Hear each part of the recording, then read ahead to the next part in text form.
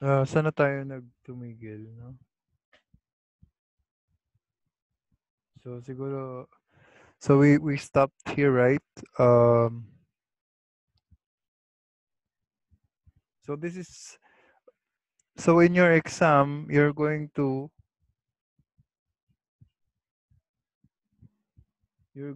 print out a copy of this. So you will be able to know what will be the codon specific to a amino acid. So for example, if I give you a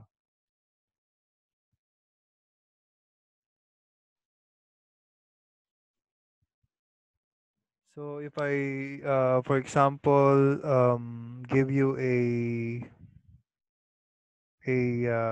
amino acid, for example, the code will be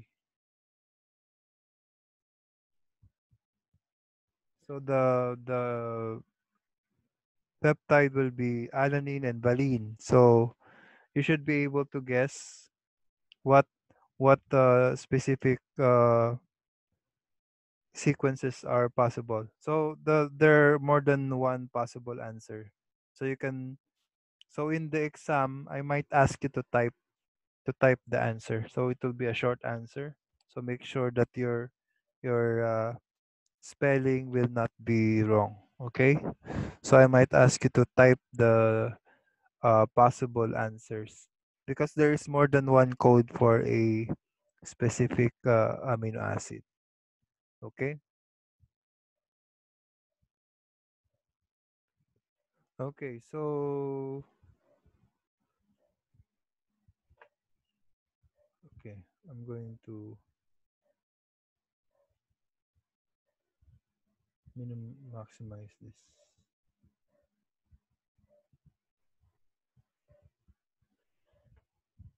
Okay. So the 64 codons are possible from the triplet combination of A, G, C, and U. And the codons are written from the 5' end to the 3' end of the mRNA molecule. So to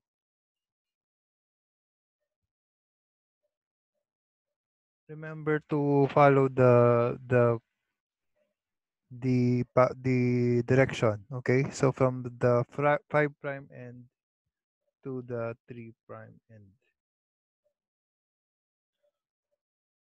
So these are stop signals.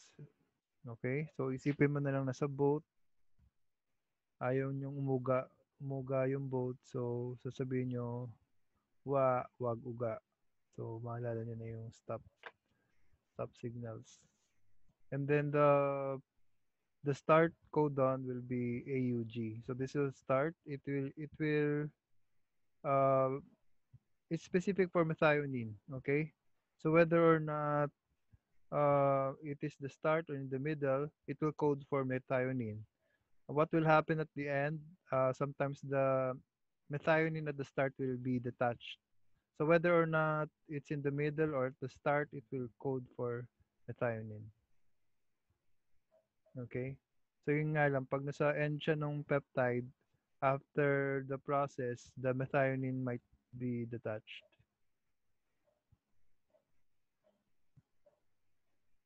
Okay, so this is the tRNA, what it looks like. So it contains 70 to 90 uh, nucleotides.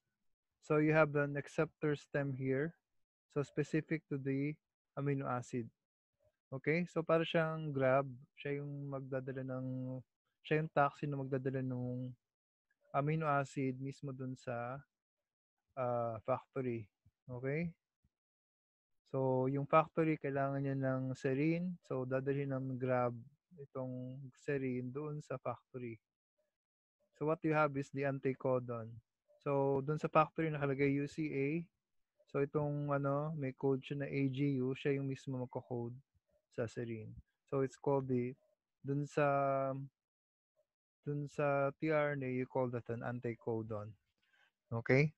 So kung ano yung mga bases na magpe-pair dun sa codon, yun yung nasa anticodon.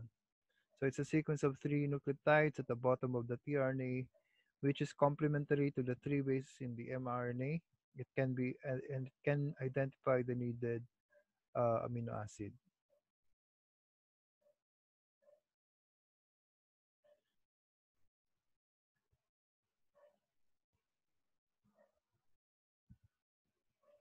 Sorry.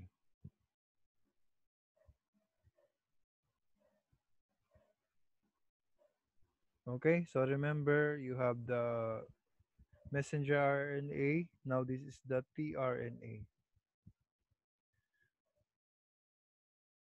Ba't may ano dito?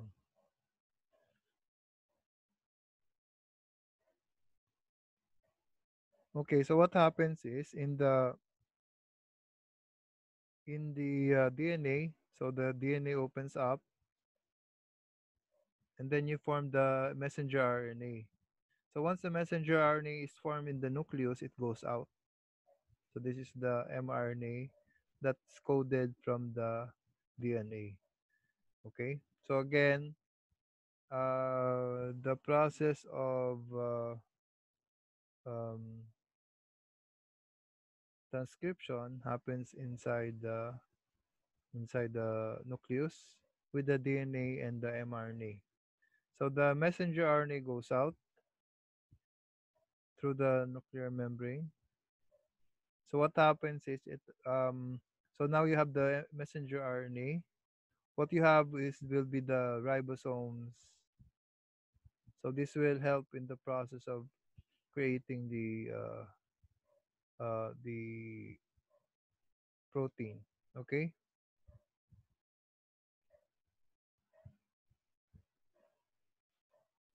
Okay. So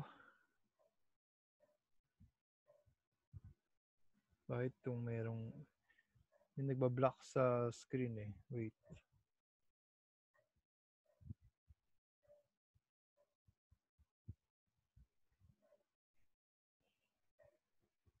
Okay. So the mRNA, so the codon is UCA, the anticodon will be AGU. So this codes for serine. So this is yung mga codons mo, 'di ba? Tagtatatlo 'yan. So pagpasok ng isa, halimbawa alanine 'yan, 'di ba? Specific for alanine, then kakabit na dun sa chain. Susunod ay serine. So serine is 'yan. Leucine 'yan, no? So AUA, so yung anticodon niya is ACU. So siya yung susunod. Tapos and then the next one. So nakikita niya yung sunod-sunod na pagkagawa ng peptide. So through the messenger RNA, specific to the amino acid, kakabit sila hanggang mabubuo yung protein mo. Okay? So once na na-deliver nila yung mga kailangan na amino acid, aalis na sila, maghahanap sila ng bagong uh, amino acid. Okay? So, yun yung process ng translation.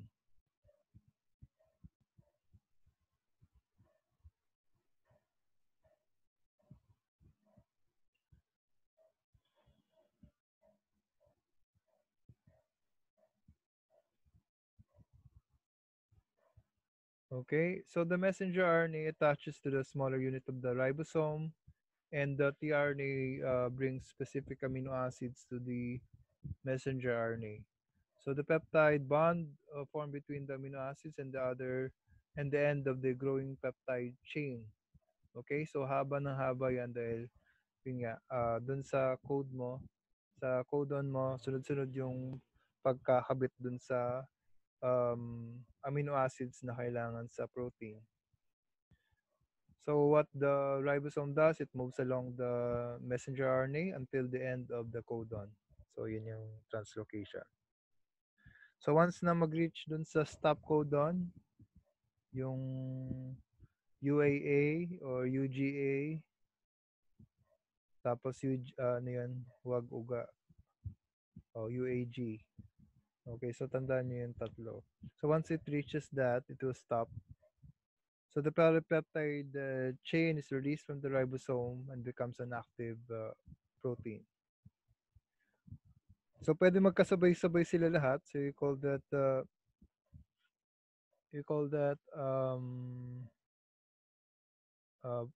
may mga polysomes. So they translate the same strand of the messenger RNA at the same time to produce several peptide chains. So the same messenger RNA molecule. So there can be several ribosomes that attach itself to the messenger RNA. So you have proteins that are simultaneously being generated.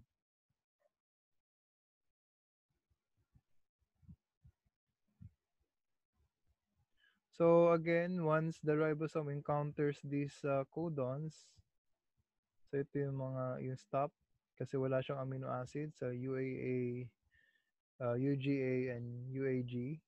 It will an enzyme will release the complete polypeptide chain to the from the ribosome.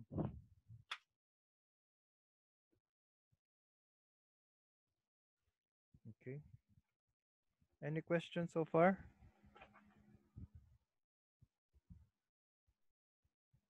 Any questions so far? Hello? None po. Okay. So eventually this peptide will form the active protein.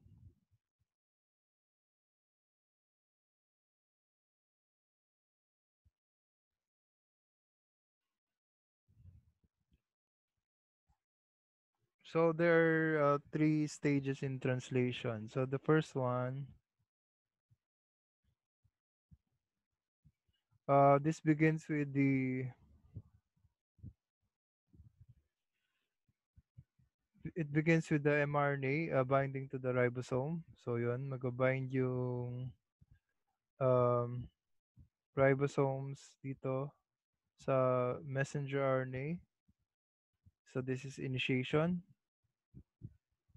So the first one is carries methionine, so yun is start.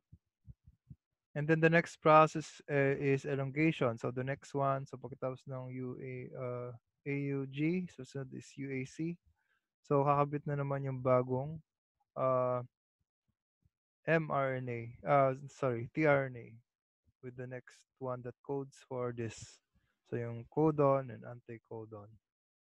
So the elongation proceeds as the next tRNA delivers the next amino acid and a peptide bond forms between the two amino acids. So mag-form na yan ng dipeptide. So this continues on.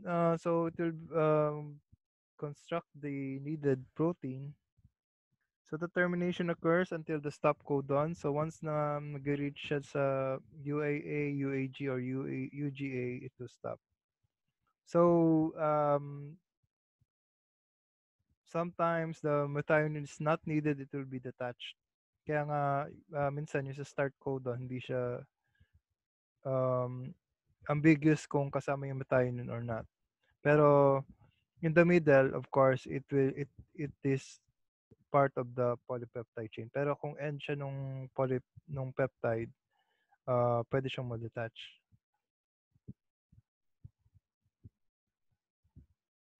Okay, so this is what happens when so your DNA codes for everything.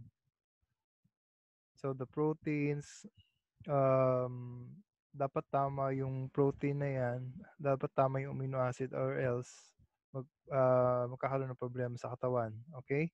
So like, for example, kung wala kang, if the enzyme for digesting milk is not present in your DNA, so what will happen is you will have lactose intolerant.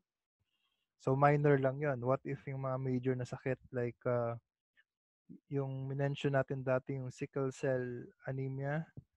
So yung white blood cells mo, yung red blood cells mo instead of the usual hemoglobin, meron kang missing mga amino acids. It will cause your hemoglobin to deform. Okay, so yun. So that's an example of what will happen if there's mutation. So yung mga gatong mutation, pag kaya yung inbreeding, delikado kasi yung mga mutation na yon na hindi dapat kumbaga in genetics it is called recessive genes dapat. Pero kung may inbreeding, for example, yung mga aso magkakapatid, 'di ba? Kung may mga sakit yung may genetic mutation na yung mga aso na 'yan, tapos magkakapatid or ano, related yung related yung mga tao, ma-enhance yung yung genes na for that mutation. Nagets niyo ba? Kaya yung mga yung mga sakit na ano ba yun, hemophilia ba yun? Sa mga royal blood tawag nila. Kasi yung mga royals, ayaw nilang i-share yung wealth nila. Gusto nila within the family. Kaya yung mga magpinsan pinag-aasawa nila. So ang result nun, yung mga mutation like this will be enhanced. Okay? So kaya nga mas diverse yung mas diverse yung magiging sa family tree nyo, mas less chances ng ma-enhance yung mutation dun sa DNA. So this is a heritable change in the DNA sequence. So it changes the sequence of amino acids, structure, and function. Okay, so what will happen is the enzyme cannot catalyze or sometimes yun nga hemoglobin hindi siya nag-work. So what can be the source of this? So it doesn't happen all of a sudden. Hindi porket na-expose kayo sa magkakaroon ng mutation agad. So this takes several generations, several years for mutation to occur. Okay? So pwede yan sa virus nga, pwede mag-mutate yung DNA nyo. So yung pinanood nyo yung Born Legacy, yung virus mismo, retrovirus na yun, naapektuhan yung DNA. Tapos itong chemical mutagen, okay, so yung mga pagkakain ng mga uh, burnt food. So pag mahilig kayo sa grilled food, possible carcinogen. I'm not saying it will immediately cause cancer. I'm saying that prolonged exposure, pag mahilig kayo, mas mataas yung chances of these mutagens to affect your DNA. Overexposure to sun, yun nga. Ito X-ray, kaya tayo bawal mag-X-ray ng more than once a month kasi itong X-rays na to, it can cause um, mutation. And also, there are some mutations that are random events. Pwede rin mangyari yun. So, ang mangyayari pag non-reproductive cells yung nag-alter DNA, so this will be limited to the cell and its daughter cells. So what will result is cancer. So, yan. So, kaya nga importante yung pagkakain ng vegetables. So, they're antioxidants. So, mahilig ka dapat sa vitamin C, sa pagka-take ng uh, yung mga healthy food. Nag-help yan na maka-counter yung cancer production. Okay? So, it will help but it will not entirely stop. Okay? So, wag kayong mag-rely kung may cancer, may stage cancer, sa certain stage kayo, um, wag kayong tawag dito, wag kayong mag-rely dun sa pagkakain ng mga food na yun. Okay? So, it will help but it will not stop. So, if you have a if you already have a genetic disposition, kumbaga may family kayo na prone sa cancer, may namatay na sa inyo sa mga tito nyo, tita niyo na may namatay sa cancer, so dapat kayo nagte-test na kayo for that. At an early stage kasi madaling ma-cure ang cancer. So yun yung importante, maagapan. Yung hindi na ma-cure kasi 'pag late stage na, kumalat na.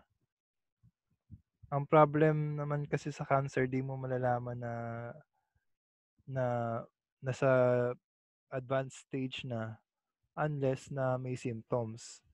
So kahit wala kayong symptoms, 'pag meron kayong alam na sa family niyo, halimbawa breast cancer or something, magpa-check na kayo every 2 year or 5 years, especially 'pag tumanda kayo, 'pag umabot na kayo ng 30s or 40s, it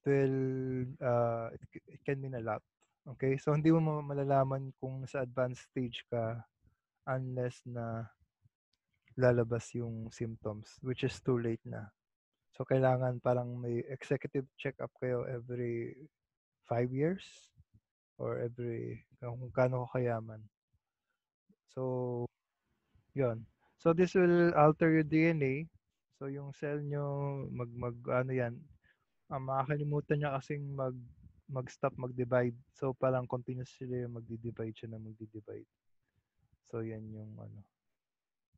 yung problema sa cancer.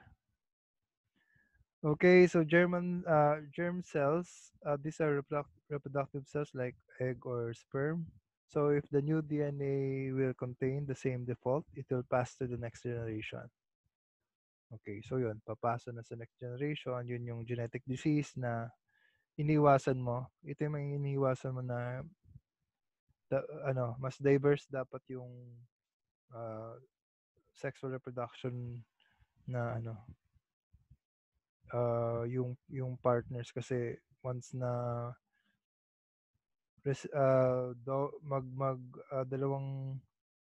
dalawang partners parehong may genetic disease na for a certain gene, then may enhance yan sa family. So delikado.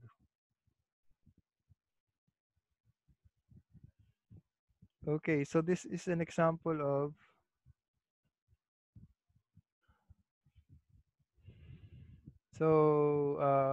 these are the types of mutation. So a type of mutation where there's a replacement of one base in the coding of the DNA with another. So there's a different amino acid. So instead of the usual G, mare-replace siya ng C. So iba na magiging amino acid niyan. So yan yung tinatawag na point substitution. So still the same pattern. What is happening is the one base will be replaced. So that's the most common. Sometimes kasi there are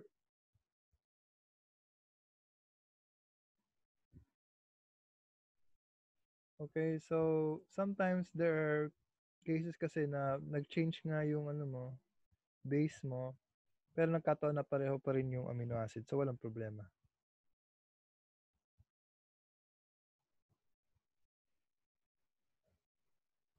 So frame shift, so one or more bases is added or deleted from the normal order of bases in the DNA.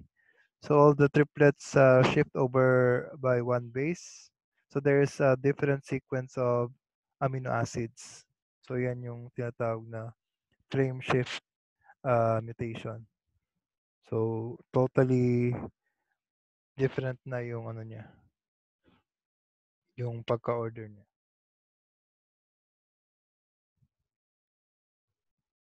So in the original, ito yung sinasabi nating sickle cell anemia.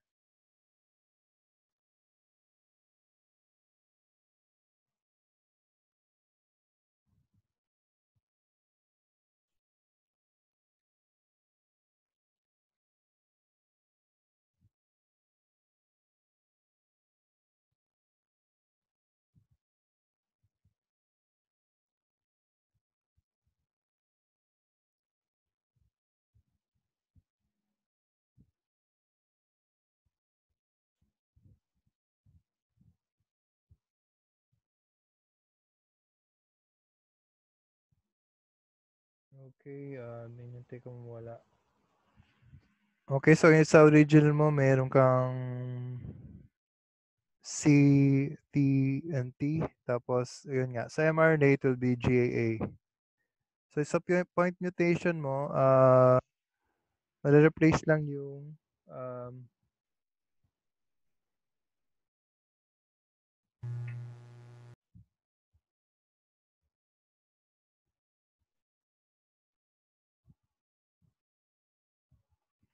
so, replace yun lang yung thymine ng adenine. So, what will happen is your mRNA instead of GAA will be GUA.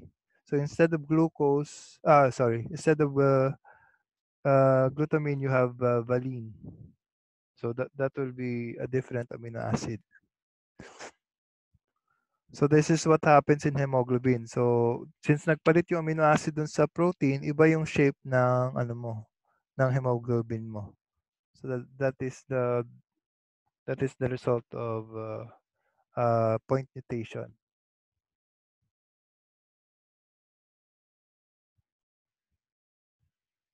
Okay? So another example dito sa ano, sa pangalawang example, instead of cytosine you have adenine. So instead of glutamine you have a stop codon. So natigil yung ano mo, natigil yung paggawa ng protein mo. So because the protein is not there, the protein, depende sa importance ng protein, it can die. Okay, so yan.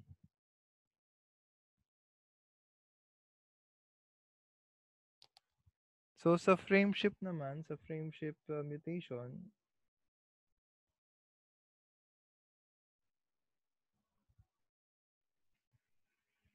so there's a deletion.